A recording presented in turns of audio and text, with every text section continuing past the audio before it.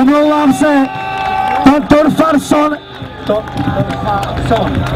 Torfason! Je to pro nás nezvyklé jméno a přiletěl z Islandu a já ho tady zdravím!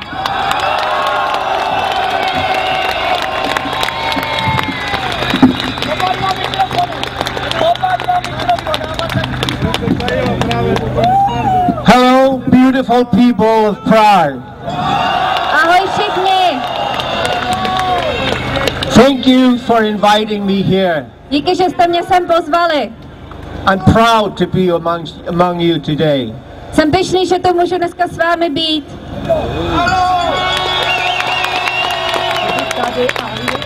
You people start doing what we started doing 3.5 years ago in Iceland, and we are winning.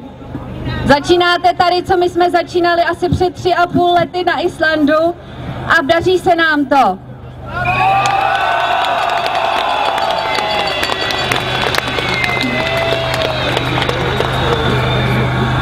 I was alone in October 2008. I went down in front of the parliament building in Iceland and I asked people, what is happening in our country? V říjnu 2008 jsem sám šel před parlament na Islandu a ptal jsem se kolem jdoucích lidí, co se to tady děje. I stood there every day at 12 o'clock for a whole week. Stál jsem tam každý den od 12 hodin po dobu jednoho týdne.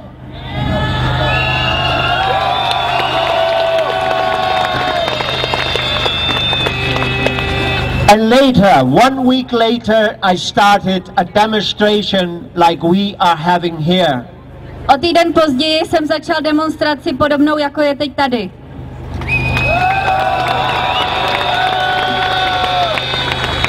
It took us 5 months to demonstrate every Saturday. Dalo nám to 5 měsíců, kdy jsme demonstrovali každou sobotu.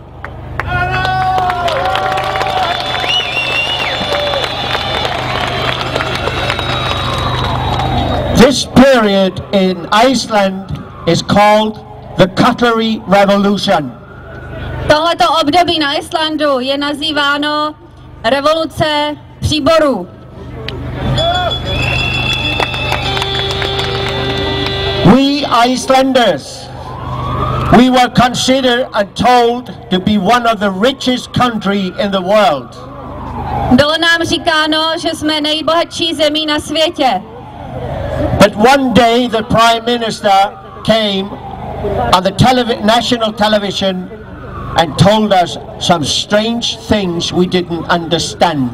Ale jednoho dne vystoupil v televizi premiér a řekl celému národu hodně zvláštní věci, kterým jsme vůbec nerozuměli. We didn't understand where we suddenly the poorest country in the world, filled with debts from billions of euros. 7 billion. No, you said 7 Where we suddenly. Najednou se z nás stala chudá země, která měla obrovitánské miliardové dluhy.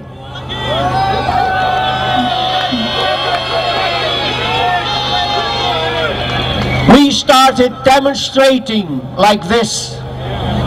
Začali jsme demonstrovat jako takhle, vy tady. And we asked the politicians and the bankers what has happened. A začali jsme se ptát politiků a bankéřů, co se to teda stalo. They said to us, shut up and go home. A oni nám odpověděli, zmlkněte a jděte domů.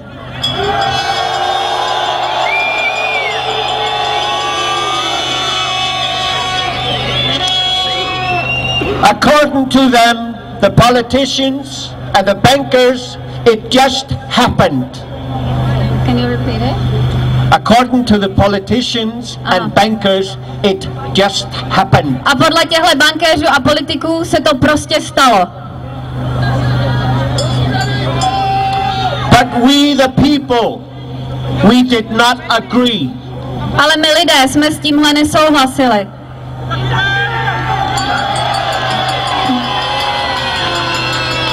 So we started demonstrating every Saturday at 3 o'clock, and we made 3 demands.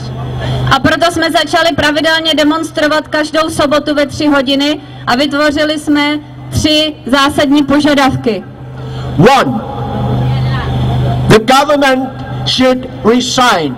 Prvním z nich bylo, že vláda musí podat demisi.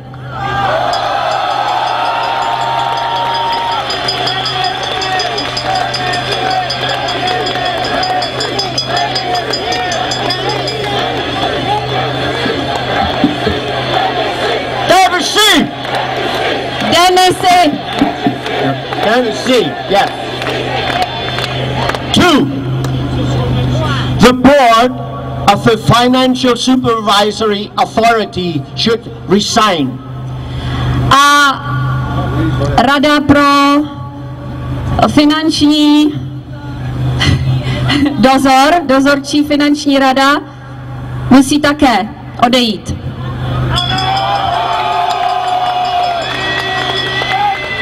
And 3, the board of the National Bank should resign. A také rada Národní banky musí odejít.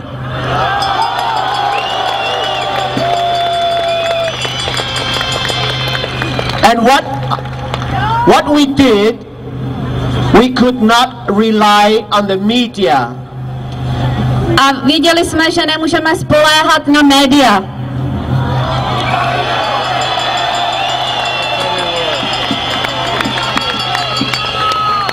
Because in all countries where corruption is in power, protože v každé zemi je u moci korupce.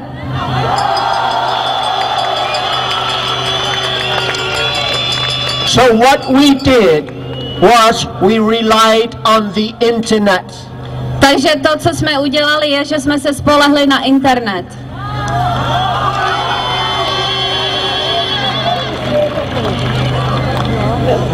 We discussed on the internet. We sent messages in the internet because the media failed us.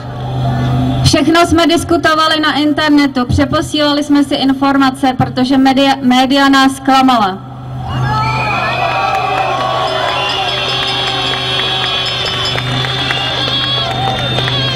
But I was told by many people and by the media, this cannot be done. A bylo mi řečeno mnoha lidmi i lidmi z médií, že se to prostě nemůže povést. So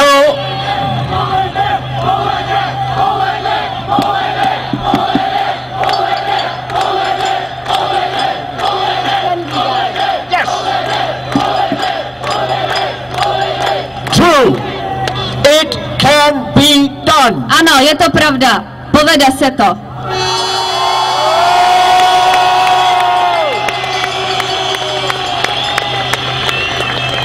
By Christmas at 2008, there were very few people protesting. Do Vánoc 2008 bylo ještě stále málo lidí, kteří demonstrovali. So something had to be done differently from what we had already done. A bylo nám jasné, že musíme postupovat jiným způsobem, než jsme doposud postupovali. So I asked people to meet up on January the 20th. Tak jsem sezval lidi na 20. ledna, when the parliament members came back from the Christmas holidays. když se vrátili členové parlamentu zpátky z vánočních prázdnin. And on that day We surrounded the parliament building with... A toho dne jsme obklíčili budovu parlamentu.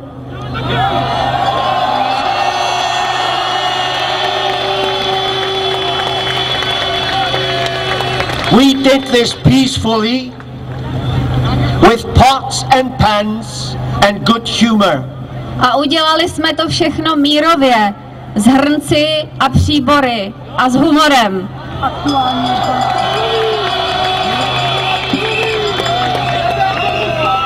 Máme tady aktuální informaci. V Ostravě je 10 000 lidí.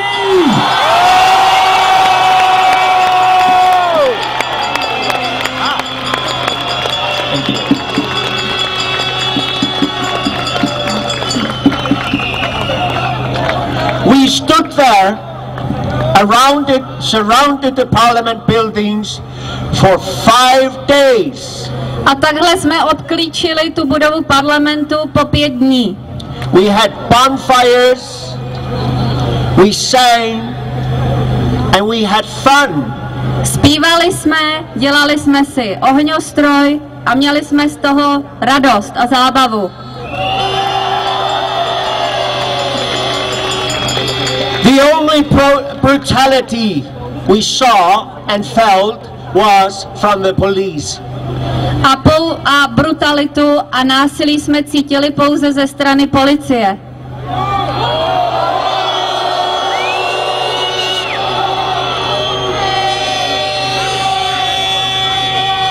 Everyone who supported the cutlery revolution wore something orange. A každý, kdo podporoval tuhletu příborovou revoluci, měl něco oranžového, aby byl k rozeznání.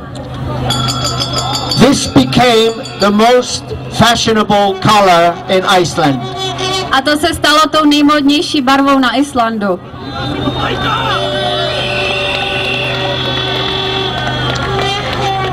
After the 5 days, the government resigned.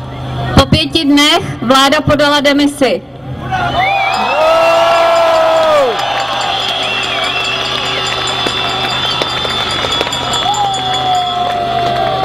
By the end of February, all 3 demands had been met. A do konce února byly splněny všechny ty 3 požadavky.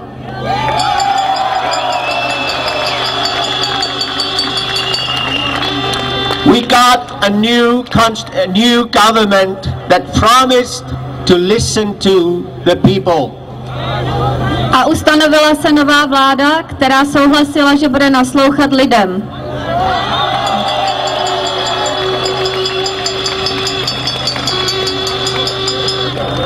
In most things they have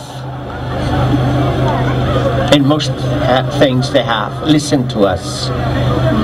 In most things they have listened to us, the government.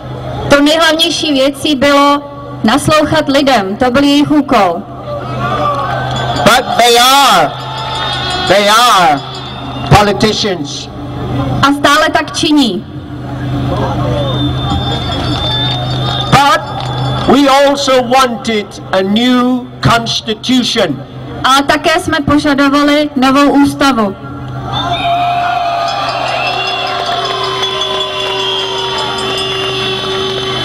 Our constitution is very old. It was given to Icelandic people by the Danish king in 1874. Naše ústava je velice stará, byla dána Islandu dánským králem v roce 1874.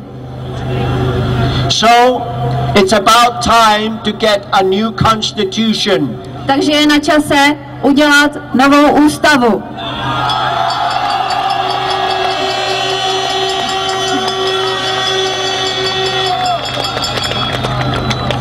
Last year, 25 people from all layers of our society wrote a new constitution. A minulý rok 25 lidí z různých vrstev společnosti sepsalo novou podobu ústavy. And this coming June, we will have a referendum on it. A tento červen, který budeme mít na tuhle ústavu celonárodní referendum.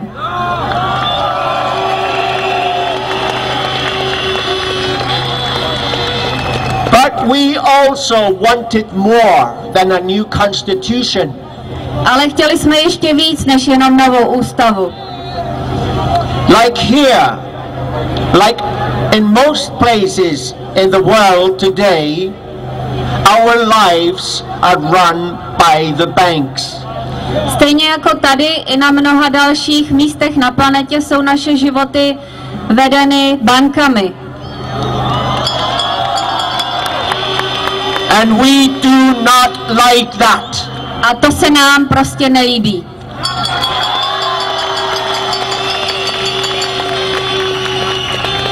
We had heard of a woman in France. She's called Eva Joly. Dozvěděli jsme se o ženě ve Francii, která se jmenuje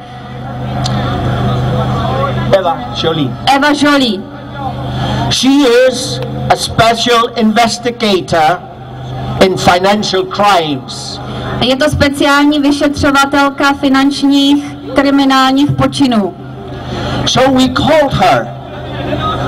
Takže jsme ji zavolali. And she agreed to come and work for us. A ona souhlasila, že přijde a bude pro nás pracovat.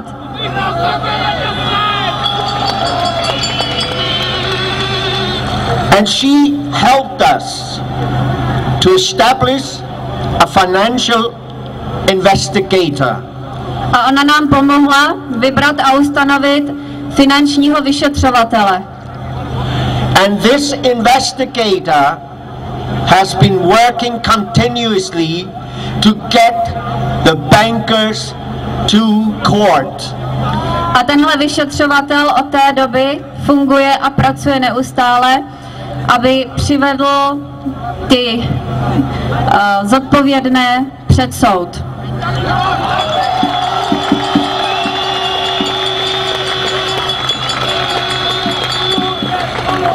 One is already in prison. Jeden z nich už je nyní ve vězení.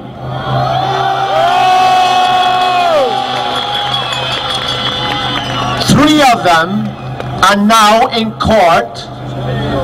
A 3 z nich jsou nyní před soudem.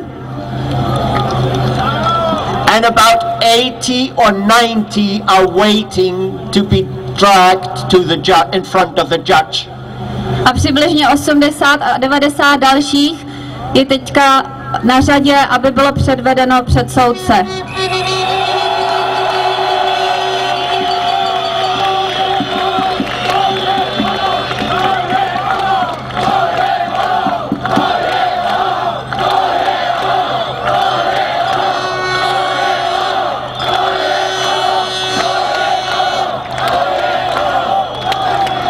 And we are going to continue until they all are in prison. A budeme pokračovat, dokud všichni z nich nebudou ve vězení.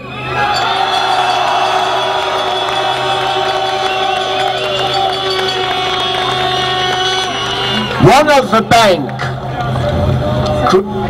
of the banks created a huge debt for Iceland.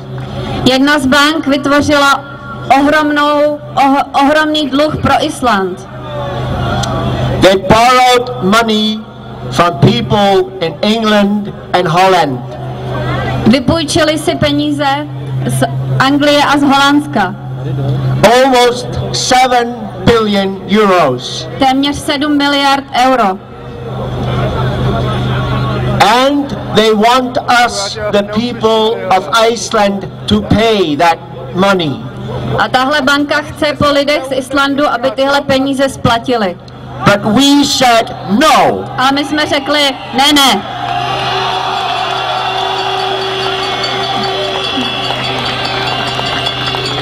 We, the people, are not going to pay the debts of the thieves of private companies. My lidé z Islandu nebudeme v žádném případě platit dluhy, které způsobili zlodějové z privátních bank.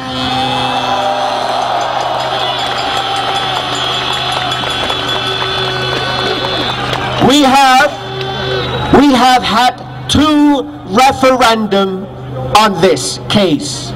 Měli jsme na toto už 2 referenda. And both times we have said we will not pay this debt. No. A v obou případech vyšli na stejno.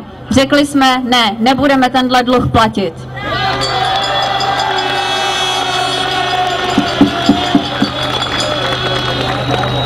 But we want the people of Netherlands and England to get their money back.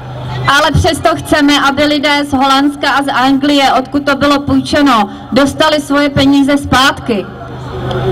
But the bank is going to pay this money back. A ty jim zaplatí zpátky ta banka. And with interest. A i z úroky.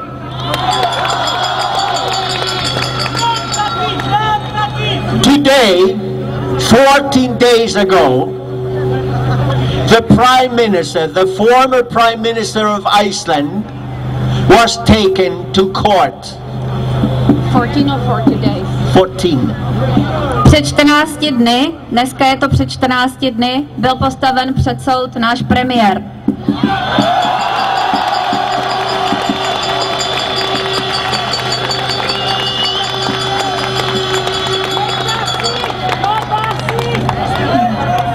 For the past 14 days, we have watched the elite, the political and bank elite in front of the judges. A za posledních 14 dní jsme pozorovali tuhle politickou a bankovní elitu před soudci. And believe me, people, it is shocking. A věřte mi lidé, je to celé šokující. Why? They always answer, I did not know. A proč? Protože všichni z nich odpovídají ve stylu nevěděl jsem. I did not see. Neviděl jsem. I did not understand. Nerozuměl jsem. I did not want it. Nechtěl jsem. I did not do it. Neudělal jsem to. I was not there. Nebyl jsem tam.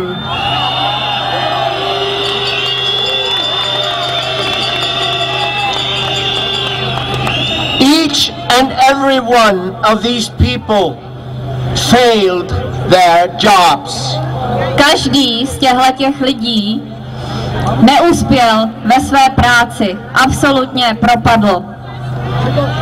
They did absolutely nothing to prevent the Icelandic financial crash.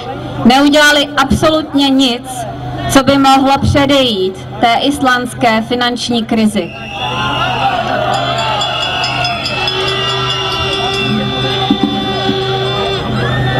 So, but they could have if they had been clever enough. Ale mohli, kdyby byli dost inteligentní.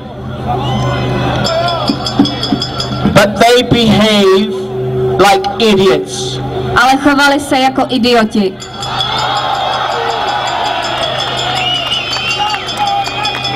And they probably are. A to taky pravděpodobně jsou.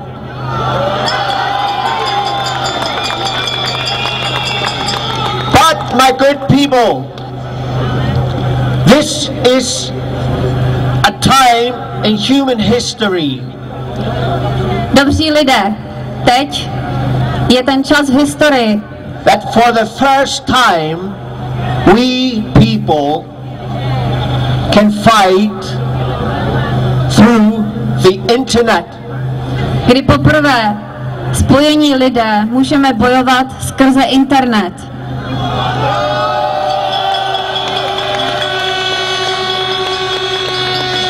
And we are doing it. A to také děláme. People all over the world are uniting against the political and financial crisis. Lidé po celém světě se spojují proti těmhletěm finančním a politickým krizím.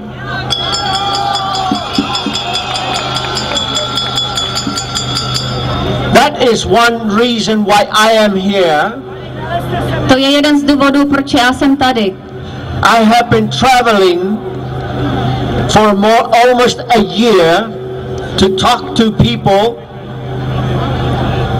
Už asi rok cestuji, aby jsem takto hovořil k lidem.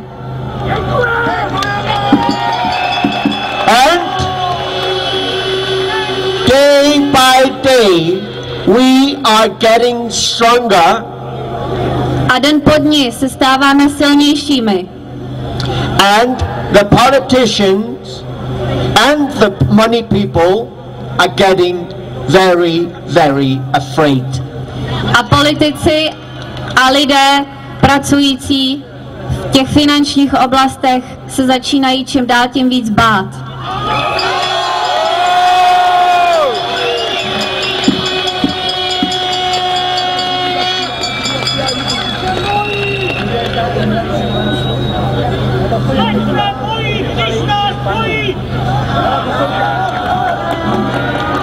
Corruption is everywhere.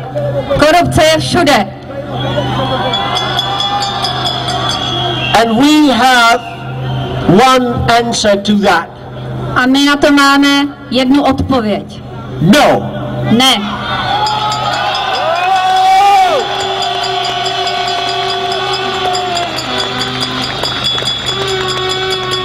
That's why we are here.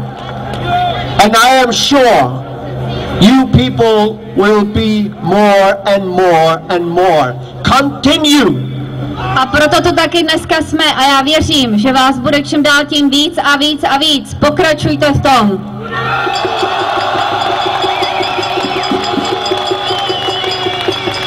Don't give up. V žádném případě to nevzdávejte.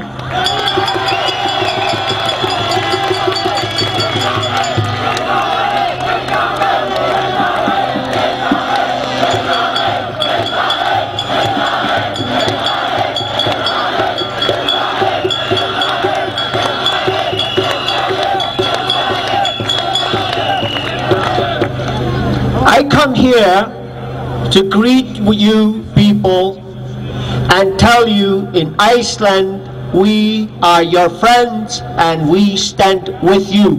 Přišel jsem vás sem pozdravit a říct vám, že na Islandu jsme vaši přátelé a že stojíme po vašem boku.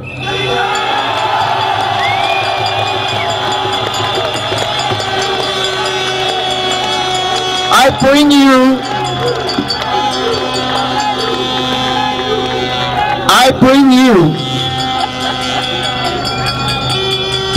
This is a gift to you people.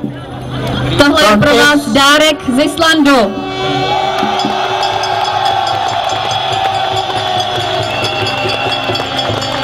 This is our flag, the revolutionary flag. It is the blood. Tohle je naše revoluční vlajka. The pots. Kde jsou pánve. And this is the corn, our food. A kolem je obilí, naše potrava. And this is the star of hope. A tohle je hvězda naděje. Never lose hope. Nikdy nestraťte naději.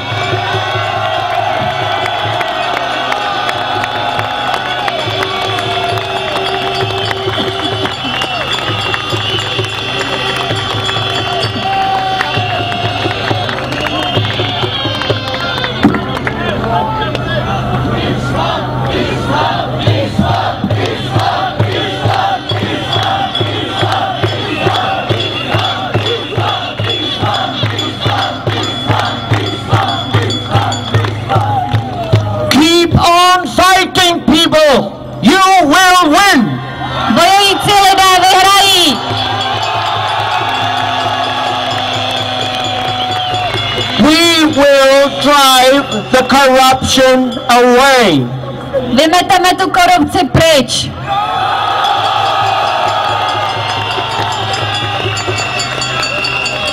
We have proved it in Iceland, and we have a long way to go, but we don't give up. Dokázali jsme už to na Islandu a máme před sebou ještě další cestu a my to nevzdáme.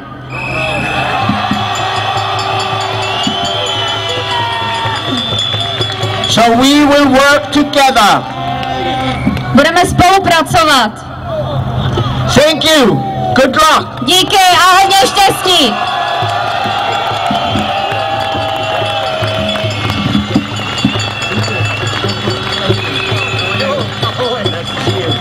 I was playing music.